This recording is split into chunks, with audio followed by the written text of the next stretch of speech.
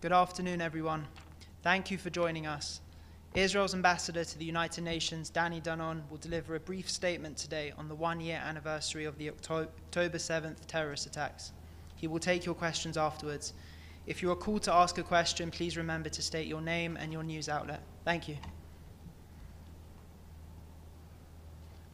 Good afternoon. October 7 wasn't just another dark day in Jewish history. It was our worst nightmare realized. Hamas terrorists invaded our communities in order to massacre, rape, and kidnap our brothers and sisters.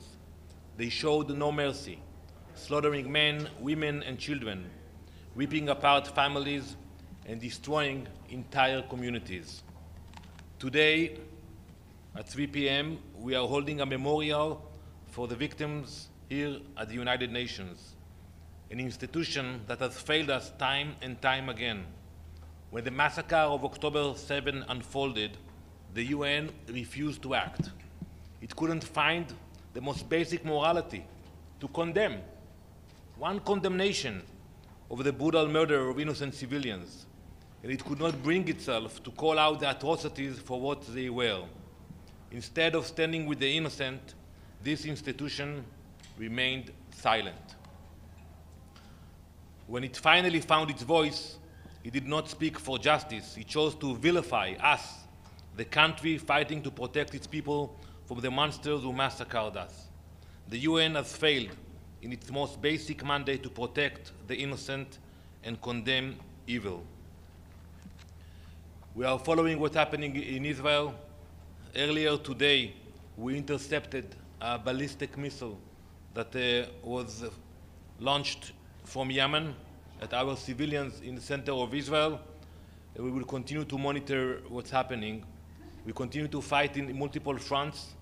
We are deploying all necessary capabilities against our enemies, both in defense and offense. And I can tell Iran and their proxies, they should know, we will decide when and where, but there will be a response. There will be a response. We will ensure that all those who seek to destroy us will pay the price for their actions. Thank you. Ambassador Sean Nichols from Reuters. Has Israel decided when and where to strike back against Iran? We are debating it, and the cabinet met and will continue to meet. We will choose the exact location and the way of the response. But it will happen. It will take place. The event this afternoon, did you invite the Secretary General or any other UN officials to attend? We invited ambassadors, and we expect the participation of dozens of ambassadors. You know that the situation with the SG, I would say, is sensitive. Even though we appreciate the video he put forward before October 7th, it was well received in Israel. But the last year was hard. It was hard because we felt that Israel is not treated the way it should be treated, and we were disappointed during that year. And then can you just clarify, has he been PNG by Israel? Excuse me? Has he been made persona non grata by Israel? So there was a statement made, and as I said earlier, we will evaluate the relationship. We are here at the UN, we work with the UN agencies, but we were disappointed. Ambassador, it's Pamela Falk from U.S. News. Many of the families today are asking for the release of hostages. Many countries are asking for the release of their hostages. What's your message about any potential deal to make that happen? So we will have families today with us at the event, and we will tell them that we will not give up. We will not give up on their family members. We will continue to negotiate for a ceasefire, and at the same time we will apply more pressure. We know that there was some issues with Mr. Sinwar, who is hiding in the tunnels, but we hope that we will be able to continue the negotiations with the support of those countries who are handling the negotiations. Your Excellency, Carmen Maria Rodriguez of America TV. This is speculation, but this could happen, we hope. If the hostages would be released, how would Jerusalem react? Well, that would be a miracle, and I think it will end our activities in Gaza. So basically, it can happen tomorrow morning if Hamas would release the hostages.